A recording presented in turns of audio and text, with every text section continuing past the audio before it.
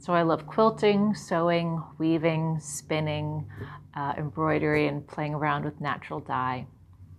What I'm wanting to do now is creating online content where I'm able to share with even more people these different ways of creating. I went to school for painting. I love color, I love texture and line work, and that has followed me over the years into this direction.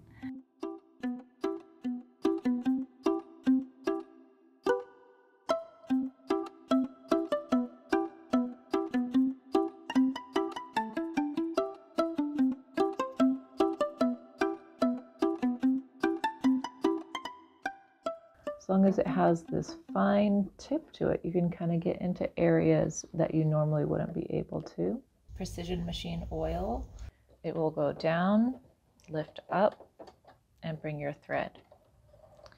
And so this is good to do if you're going to be quilting. So what's really important when filling a bobbin is there's these little clear holes.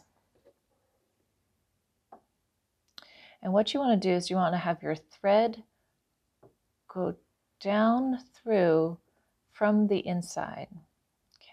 Okay, so now I'm going to show you how to thread a Singer featherweight. You let it go a little bit, then I'm going to cut this.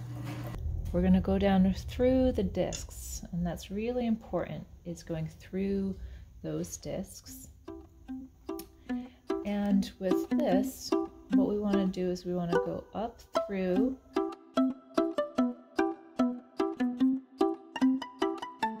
What I'm going to do is show you how you can create a weaving using some cardboard, some yarn you might happen to have, and that you can really just get started right away. Weaving can be as simple or as complex as you want to take it. To create my line, okay, and then I'm going to create a line going across. And this is kind of the knitting size that a lot of you probably already have, and worsted weight type. And so what I'm going to do, if I go like this, it doesn't break, right? This is a great yarn to warp. I'm going to go down that next little sliver.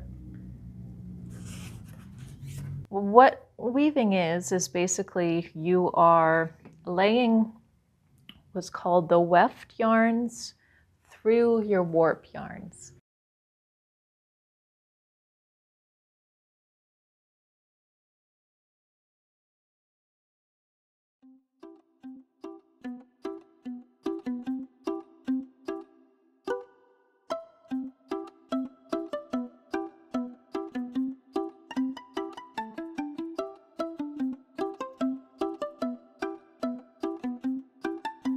I created a little weaving here. This is from one of the classes that is in the weaving club. So my first video for the weaving and tapestry club is the same video, but it covers both of the ideas and concepts that I want for both of these.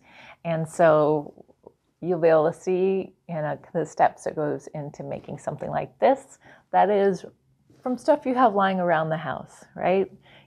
Thinking about using cardboard to create your own loom and different tools with that. And so it's a great project to work on with kids as well. And so this can be a fun activity to share with them.